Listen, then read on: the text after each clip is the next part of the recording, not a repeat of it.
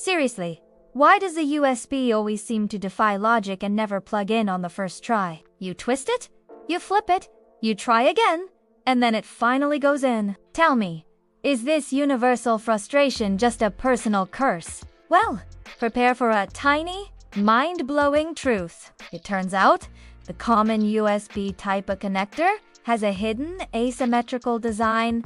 That means it actually has an upside and a downside, making it a 50/50th chance every single time you attempt to plug it in.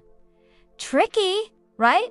But here's your genius shortcut. Just look for that tiny USB logo on the connector itself. That little logo always points to the upper side. So, next time you grab your USB, simply make sure the logo is facing upwards, and boom, it'll slide right in on your very first attempt. You're officially a USB plugging master. Wasn't that an unexpected pop of knowledge? Keep discovering surprising facts with curiopop.